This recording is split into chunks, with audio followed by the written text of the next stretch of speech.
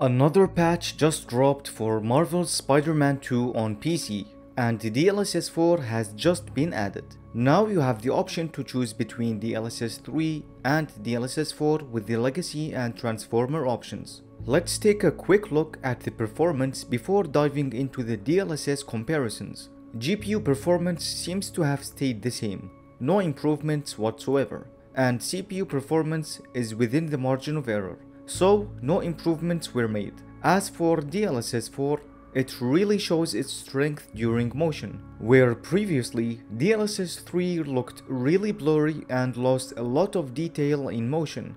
DLSS 4 incredibly preserves details during motion, especially noticeable on the buildings in the background. Now it does come with a small performance impact as expected, but it is definitely worth turning on in this game. Too bad the game's optimization sucks though.